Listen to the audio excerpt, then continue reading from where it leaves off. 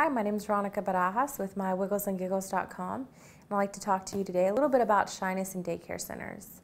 Now, we all know that at times we can all be shy, especially in new social environments. For kids, a lot of the times these are new experiences and they're not exactly sure what to expect.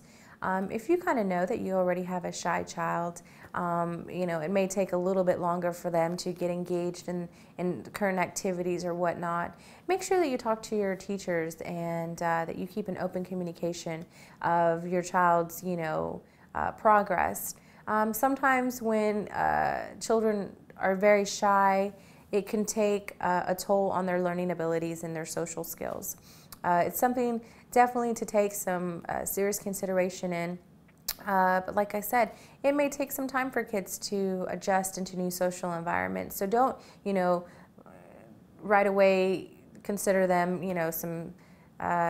consider it a problem if they're shy. But definitely continue to talk to your teachers, and they're a little bit more experienced in dealing with shy children. Some of the things I can recommend maybe is just talking to your kids about times that you've had shy moments or whatnot.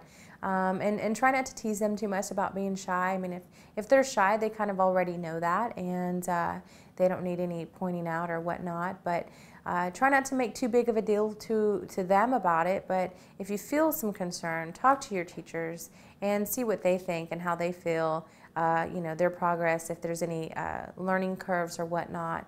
But definitely take some professional, take the professional route in getting some help if it does persist and the shyness doesn't go away.